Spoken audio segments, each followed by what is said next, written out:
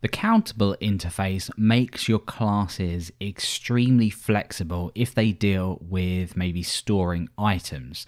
Now, essentially what this will allow you to do is use PHP's count function on an object to return some count. Now, this really doesn't matter what it is, but we're going to be implementing a collection class, which allows us to add items to a collection, and then maybe you could do something else with them, iterate through them.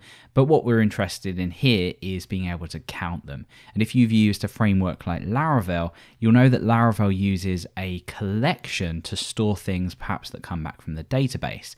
And in fact, within Laravel, you can actually use count on some kind of collection. So how do we actually do this? Well, let's start to just define out a collection class, and we're going to implement Countable. Now, I'm going to get rid of this just for now, just so we can see what it looks like without. But in some kind of collection, the whole idea of this is that you would have some kind of items stored within here, and you could have the ability to maybe pass some items into the constructor as you create a new instance of this. So maybe an array of items. You may have other methods that allow you to add items, but we'll keep this nice and simple. And then what we want to do is set them items to what we pass in. So the way that we would use this is we would say a collection, and this could be a collection of user models, anything, and we create a new collection. Now for this purpose, we're just going to be passing into this some kind of array of strings. Of course, it really doesn't matter what we pass in here, the whole concept is the same. So we have 1, 2, and 3. Now we could go and implement a count method, and that's a really good idea anyway. So if we just do this and return count, now we can use the count function in here because we can just say this items, which happens to be an array, and we can use count on an array.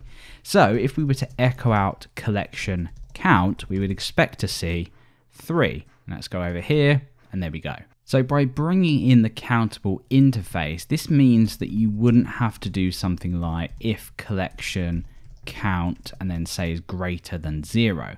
You could actually improve on this, and regardless of whether you use it, it's nice to have it in there anyway. It doesn't really take much extra effort. So what we want to be able to do is say count like this collection. Now at the moment, as you'd expect, by doing this on an object, this will actually work, but we won't get back the result that we would expect. We actually get back a 1. Now what we want count like this to do is represent the amount of items we have in this property. Now we already have a function called count, or a method rather called count, which allows us to retrieve this value. But as soon as we go and implement Countable on here, what will happen is when we call the count function on this collection, the interface that we've defined requires that we have a count method, and that's what will be called when we use count. So if we head over to the manual, you can see this. It requires here a count method. So let's just take a look and see what this does. And there we go. We see the value 3.